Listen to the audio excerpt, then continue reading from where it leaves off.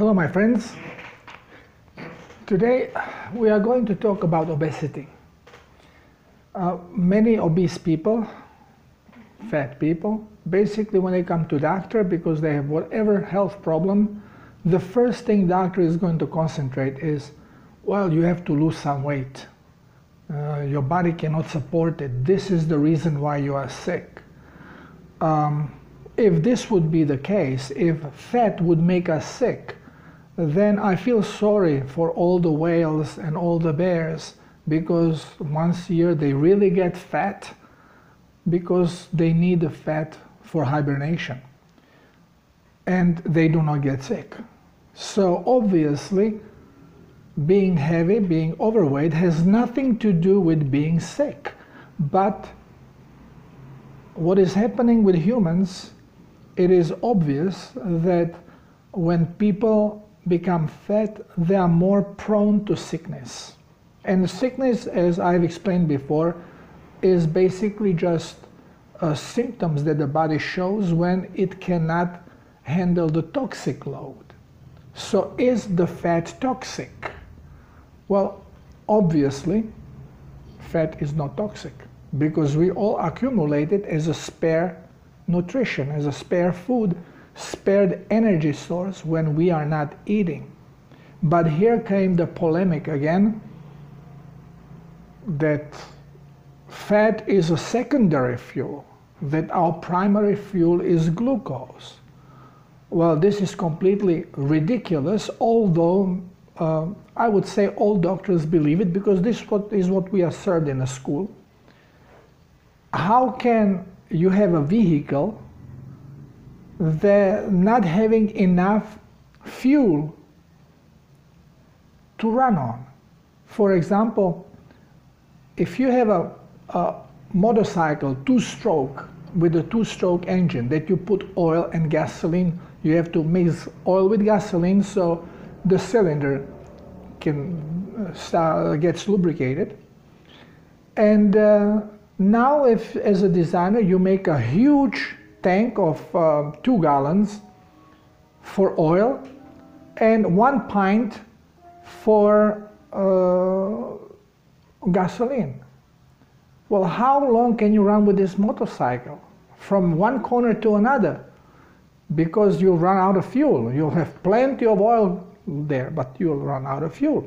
This is what would happen if our body would be designed to run on glucose. We don't have storage of glucose. Well, now a lot of nutrition experts, nutritionists are really, remember, when you're talking about experts, you are talking about people who read a lot of books about a particular subject. But it doesn't help you because those books are compromised. So the knowledge of these experts is compromised. Then how can glucose be our primary fuel when we do not have deposits of it? And these nutritionist experts, they say, well, glycogen is the deposit of glucose. Well, but glycogen is not supplying every organ in our body. We only find it in muscle tissue, mostly in muscle tissue, a little bit in the brain and a little bit in the liver. Liver can only contain 100 grams of it. So how can 100 grams power your body if you cannot find the food? And it may happen that you cannot find food for 3-4 days. You would be dead if you would depend on the glucose from glycogen. And there is another thing. Glucose is stored within glycogen. What is glycogen? It's glucose bound to protein. Now, cell cannot use this glucose until the connection from protein is broken down. So once when it breaks, it becomes available, but this is only under influence of stress hormones. I spoke about it many times, but this is important to know. So if you hear someone telling you, well, glycogen is our main source of energy, well, that person absolutely has no clue about the body, because the big storage of reserve fuel is our fat. And this means that our cells depend on fat as its primary energetic source. Now, why do people get fat? Because they start eating food which is not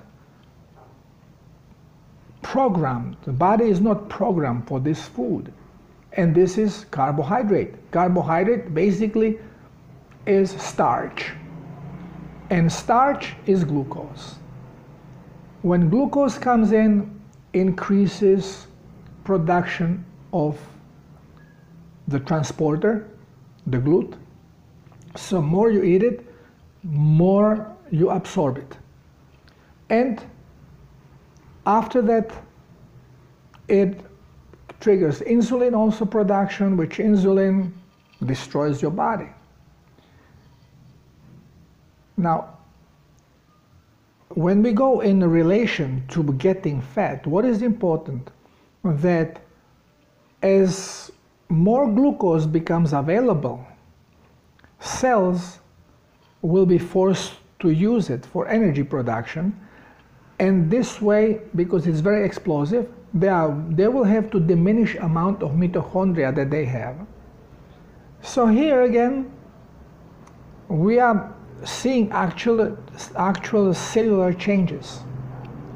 So what happens? Less mitochondria you have, less energy the cell can produce from fat, because to make adequate amount of energy, cell needs big amount of mitochondria. If mitochondria amount is reduced because you are eating glucose, now when you are not eating and the energy is depleted and the cells ask for fuel, well, body can only send triglyceride. They are not going to send glucose. The glucose is not available, and you are not in a stress, so glycogen is locked, is out of reach. So you are basically going into starvation mode, and you become very hungry. So when a meal comes, you don't eat little bit of rice, little bit of potatoes, little bit of bread. You eat a big plate of stuff on it. Now again, you can only use small amount as an immediate energy source for the cells. And if your sugar absorption is high because you are eating glucose all the time, remember, it's not fructose, it's glucose. Fructose doesn't do any of it. So as glucose made this high absorption, and now a lot of glucose is coming, and glucose, and now when glucose comes, the same GLUT transporter will bond to fructose even faster. So even fruits become now dangerous for you. As it comes into the blood, now the cells use a little bit of it, and the rest of it they cannot deposit, body cannot deposit. So liver changes it into fat. Since your cells are incapable of using adequate amount of fat to produce adequate amount of energy, most of the fat is going to be deposited in your adipose tissue, and you are gaining weight. And when you become hungry, when you can actually start using this fat, your cells cannot really use it because only fraction of mitochondria is active. So body will use small amount of this fat, but it is going to go into stress mode because the amount of energy produced by fat now is not adequate. And by creating a stress, they tap into glycogen and get to glucose and make you hypoglycemic. Only glucoholics, which I call people that eat carbohydrates, can go easily into hypoglycemia. People who eat a lot of meat and meat fat, animal fat, they never go into hypoglycemia. They cannot get there unless they are in stress. But average Joe Schmo that gobbles up plates of carbohydrates very easily go into hypoglycemia. They have to eat multiple times a day because the fat will not sustain them that they have, and they are all getting fat because you eat a lot, you're producing a lot of fat, and you cannot use it. So you keep storing it and bloop, bloop, bloop. So now they say, well, easy way to lose weight, and the best way is to lose weight is control your calorie intake. Well, if you reduce calories, especially now you are reducing carbohydrate, and your cells are adjusted to use carbohydrate, which means they are out of order as it comes to fats, you're actually putting the cells in starvation mode. And this is why so many obese people cannot tolerate this diet. They go for it little bit, they suffer because they are constantly very hungry. And yeah, they lose weight. And as soon as they stop and they start eating, they blop up again. Because they did not reprogram their cells. And reprogramming of the cells to work properly, to increase adequate amount of mitochondria so they can produce energy from fat sufficiently, can be done through absence of glucose in the diet. The only thing is that there are people who say, well, I did it and I'm doing very well, people don't have the strength. Yeah, well, if you persist and you can pass the accommodation time, less sugar it comes, the body realizes that it is not producing enough energy, also can see how much sugar it comes, and adequately rises the number of activated mitochondria. So more mitochondria is active, so they work better and they can now use more fat and they start slimming down. But this is not really the best way to go about it, because again, it is difficult because you are in starvation until you get adjusted to it. It's way easier if you just drop the glucose altogether, drop the carbohydrates, which means, again, dietary carbohydrates, which are the cooked and processed ones. You can have banana. Banana is carbohydrate. If you have it raw, no problem, because the carbohydrate by nature, by our creator, is separated from our digestion. It's packed into cellulose and you cannot digest it. So every nutritionist that tells you, wow, you are overweight, you cannot have bananas, has no clue about digestion. Okay? You cannot get fat on raw bananas. You will actually lose weight like crazy. You don't have to trust me, try it. But when you do some experiment, you cannot mix particular food that you are testing with some other food. You cannot have some bananas and then have some potatoes cooked or boiled, because you are going to get nutrition from the potato, so you cannot see what's happening with banana. If you want to see if banana is nourishing you, and if it is nourishing you, you should be able to live on it. So try 5 days. Eat only bananas, as many as you want. Ripe bananas, but not cooked, not processed, not heated. Just regular, ripe, raw bananas. And you will see that with full stomach you will be extremely hungry and weak. You will go into hypoglycemia first day, and then you will slowly come out of it, and you will start feeling better and better because you are going to be using your fat, but you will start slimming down. You can fast on bananas. Okay, it's not giving you any nutrition. Again, 99.9% nutritionists have no clue about it, because we never look at a food, at the difference of the food when food is raw and food is cooked or manipulated any other way. Now, Ayurveda experts, they always say, well, we have nutrition, we have different types of nutrition, of reaction to nutrition.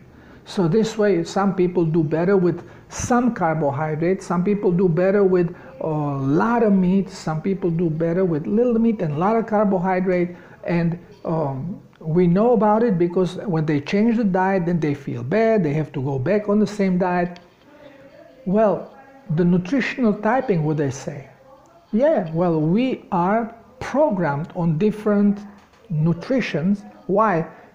Through our diet. Because once when you start eating even a poison, if it's in small amounts that doesn't kill you, your body adjusts to it and starts tolerate it. And you can eat this poison. You can eat now bigger and bigger quantities of this poison. And you are fine with it. So now you can say that your nutritional typing is geared to the poison, that poison is good for you.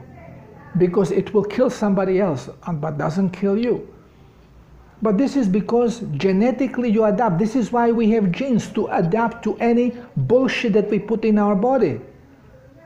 Otherwise we would die from all these things that we are eating, because original program is programmed in a way to keep the body in a permanent state of ketosis.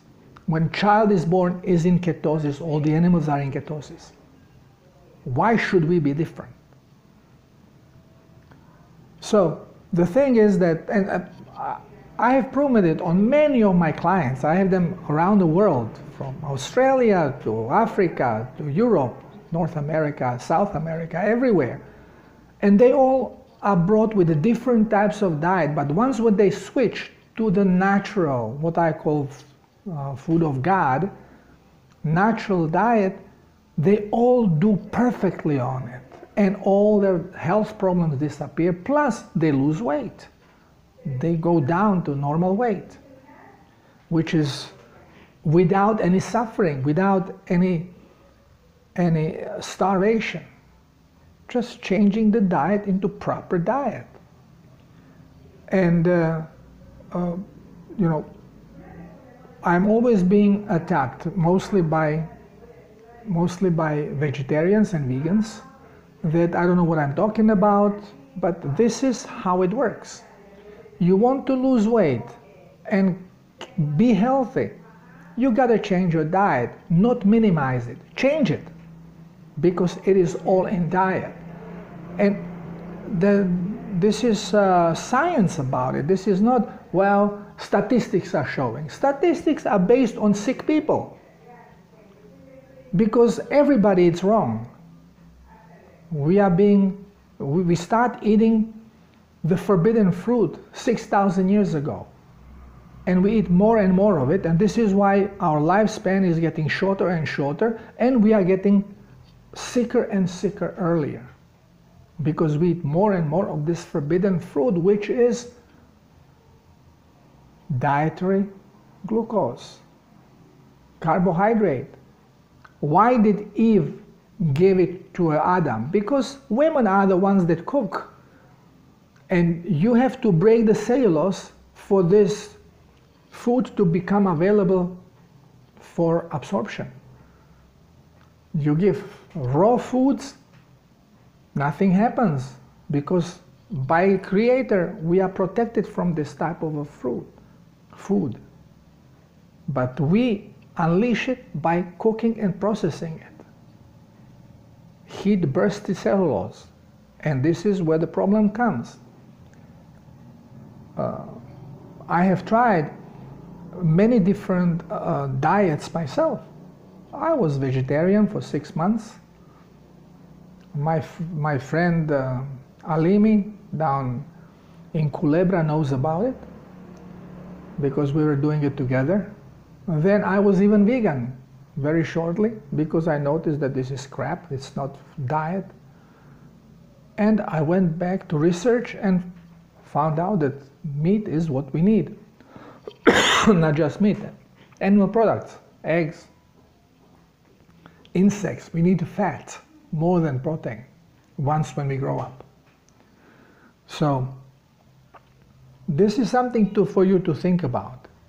Just listen to one video that says that even fasting is not for everyone. Only few people benefit from fasting as a health, because it depletes their gonads and da-da-da. These are all stupidities. Depleted gonads depleted adrenals. This is idiotic thinking.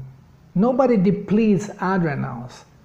When adrenals don't work properly is because nothing else is working properly, because we are exposed to the wrong environment, to the wrong frequencies, and the whole body gets out of whack. The genes have a lot to do with this, because they adjust the body to this, and then by this way it becomes readjusted to many other things. I wrote some articles about this issue as well. Maybe I'll post one on my blog again, because all this talk with alternative medicine is trying to present itself as a better, more sophisticated, with all the answers, and basically the knowledge is coming from the same box.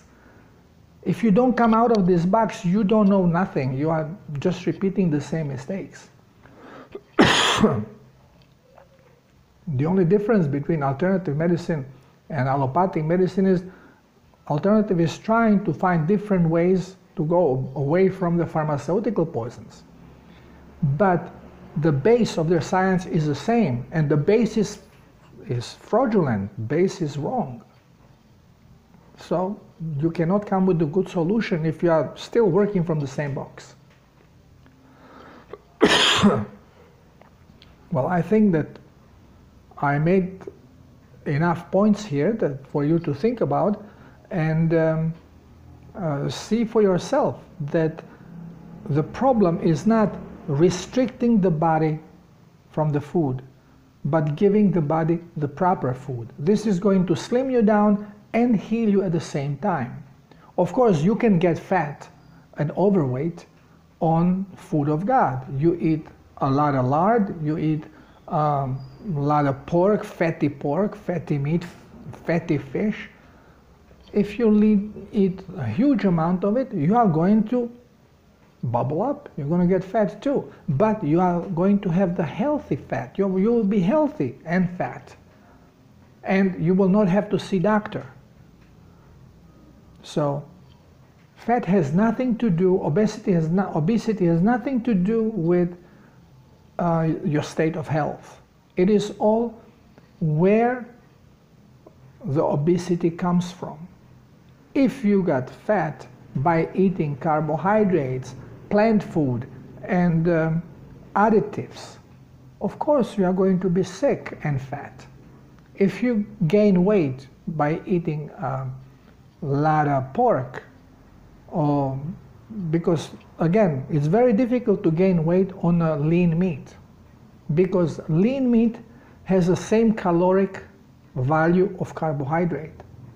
So if you now eat plate of carbohydrates, well, if you replace this with a plate of lean meat, which means more than one chicken in one sitting, but without skin, of course, just lean chicken, to gain some weight. Well, nobody eats like this. Once when you eat meat, you eat a piece. So this way, if it's very easy to control the amount of calories you bring in without starvation. You just eat more fat if you want to gain some weight, or reduce the amount of fat and eat more lean meat to drop the weight down. I see it on my dog. If I give her just beef, minced beef, I can give her half kilo and she is going to be losing weight. But then if I bring in some pork fat or chicken skin and give her a fraction of this weight, she starts bubbling up, because fat has more than twice the caloric value of protein or carbohydrate. So it's very easy to control your weight once when you eat correctly, because you are not hungry, your body always have fuel because you always have fat. So yeah, you may feel with empty stomach but not hungry. Your mind is clear, you have the strength, you have the agility, everything is fine. Just empty stomach. This is easy to tolerate. And then by increasing the fat, you can get heavier or just keep it lean. You yourself will get lean. Very simple process, without any hassle, without any headaches, without any starvation. Very simple. Try it. You don't believe me. You should not believe anything anybody tells you. You should think about it, and then if your brain finds out that there is something in there, try it for yourself, and after you have tried it, then talk to me. If you don't try it, you know nothing. Very often I have replies on YouTube, for example. People just read the description and they say, "Ah, this is not true," or they don't even listen to the video. Why I'm making this video? Because video more likely you will listen to. People don't like to read. So if I make description about the article, no matter how big description is, I cannot put everything in description. So they read the description and they may comment on description without reading the article where actually the information is. And of course, they start protesting and talking wrong about things because they haven't read the article. This is the same thing. This is typical behavior of a Democrat. You got to sign it so you can read what is in it. Well, what a bullshit. But I guess this is a new knowledge that comes out of school. You gotta first do things and then figure out how you screwed up your life. Okay, that's it for now. I hope I gave you material to think about and something to try.